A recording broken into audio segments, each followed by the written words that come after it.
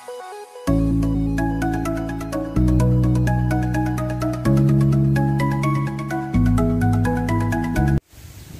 xin chào cả nhà đã quay lại kênh Bất Xã Việt Nam nay.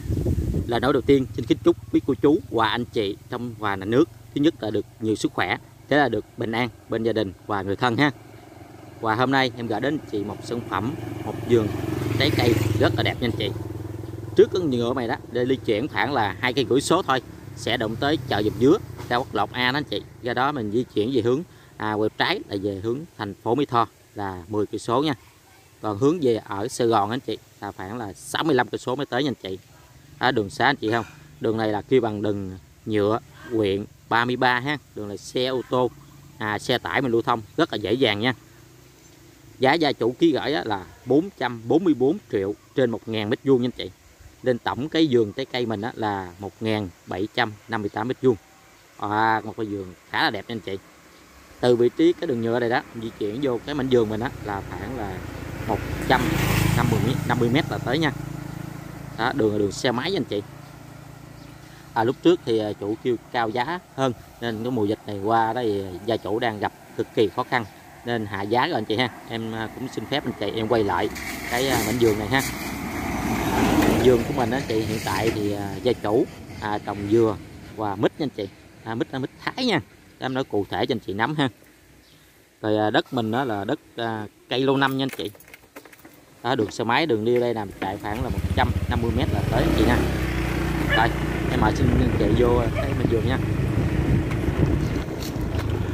Cái vườn này là đường xe máy nha anh chị, khoảng 1,2 đến 1,5 mét anh chị ha, đường nhỏ nha.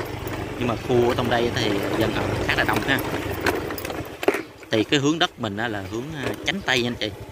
Đó, thích hợp cho cô chú anh chị về đây mình nghỉ dưỡng hay là mình đi các nhà ở ha. Tại khu này cũng nhà cửa rất là nhiều nha anh chị. Xe tắt máy anh chị, đợi em xíu nha. Mình tắt máy. Đường mình là đường xe máy nha anh chị. Nhà cửa anh chị thấy không? Em quay rất là kỹ cho anh chị nắm ha. Từ cái đường nhựa vô khoảng 150 mét thôi. Để anh chị chặn để nắm rõ hơn xung quanh cái đường vô cái đất mình nha. Với diện tích cái mảnh vườn mình anh chị là ngang là 36 mét, sâu là 50 mét anh chị. Một cái vườn khá là đẹp anh chị ha. Đường này cũng chạy xe máy thôi nha, mình xe ô tô mình vô không được nha anh chị.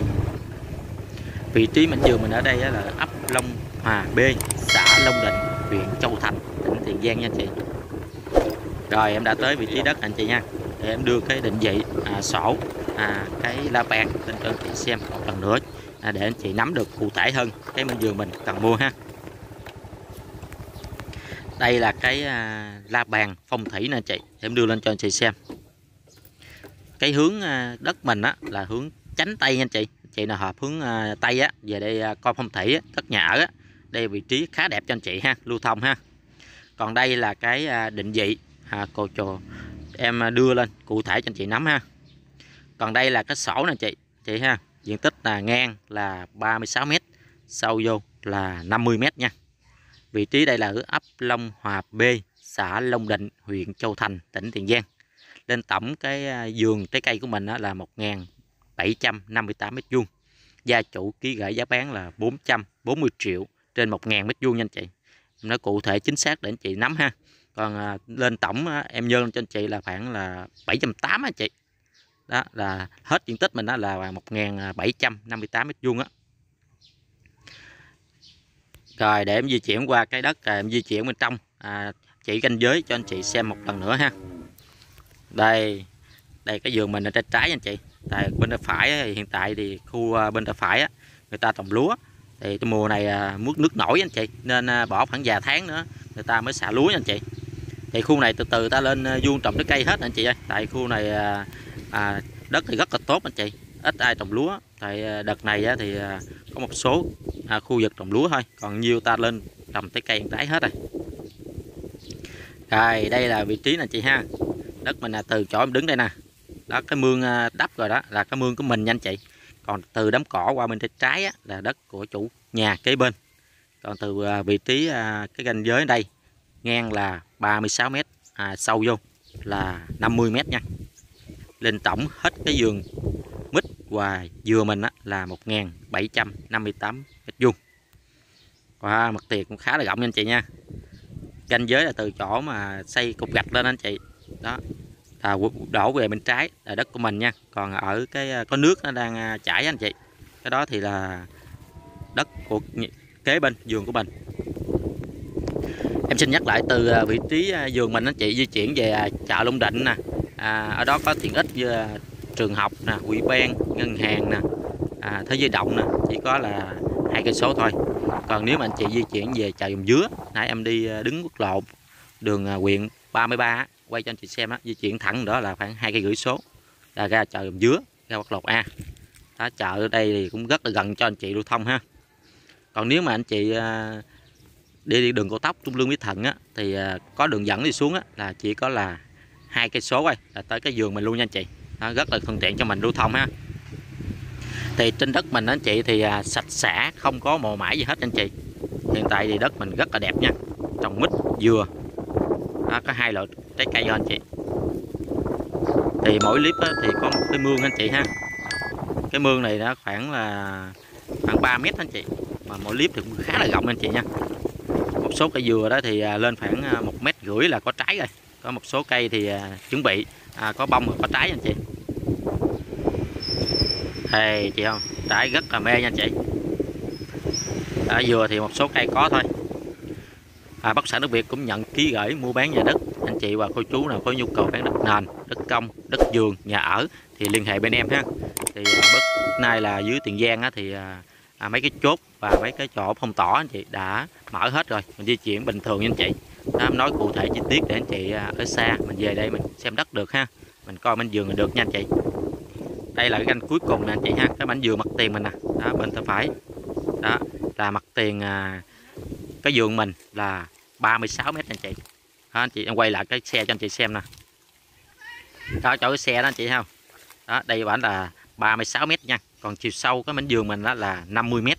Lên tổng cái vườn mình là 1758 m².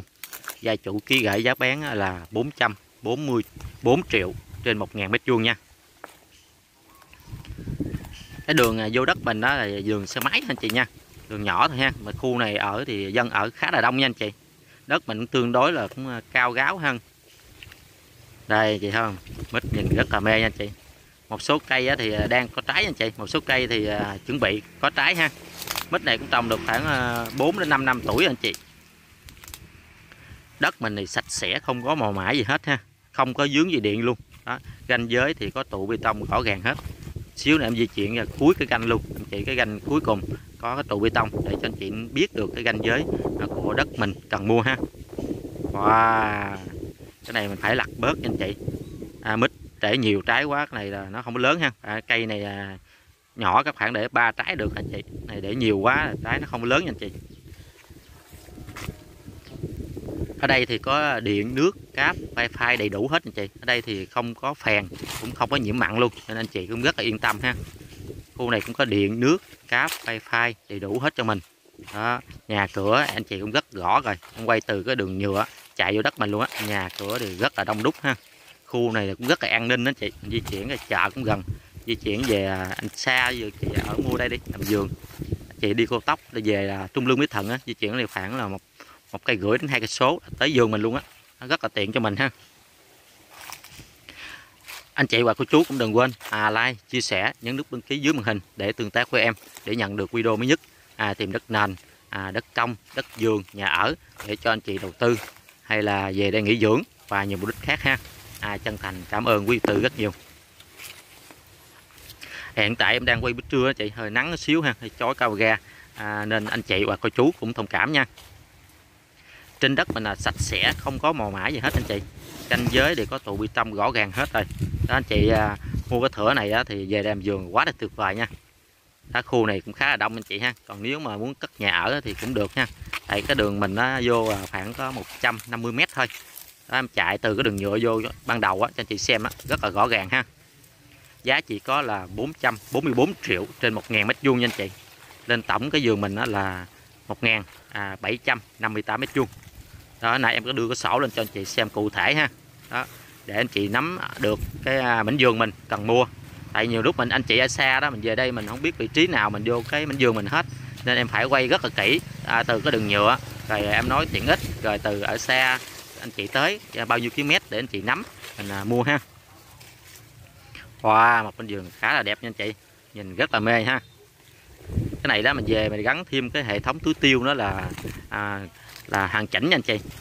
Hiện tại thì người ta vẫn còn kéo ống tưới ha, chưa gắn hệ thống tưới tiêu anh chị.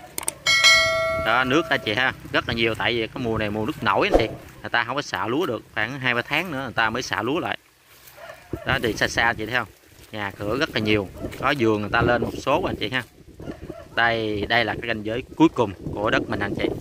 Đó, có bê tông hết rồi ha. Đó, 4 góc thì đều có ranh giới rõ ràng hết rồi. Đây ta khu này xa xa chị thấy không, trồng trái cây rất là nhiều. Có đoạn này bên tay phải mình là chưa trồng trái cây thôi. Mít thì trái nhìn chưa, rất là mê anh chị ha. Một cái vườn rất là mát mẻ, cây trái thì rất là tốt. Hiện tại thì mảnh vườn này anh chị thì chủ đang canh tác luôn nha. Đó nên cây trái mới rất tốt vậy nha.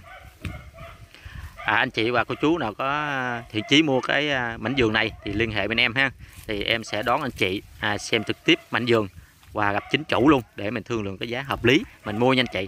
Giá chỉ có là 444 triệu trên 1.000 mét vuông thôi nha anh chị. Giá này cũng rất là mềm cho anh chị cô chú về đây mình mua để mình ở hay làm vườn hay là đầu tư và nhiều mục đích khác ha. Rồi đến đây em kết thúc video.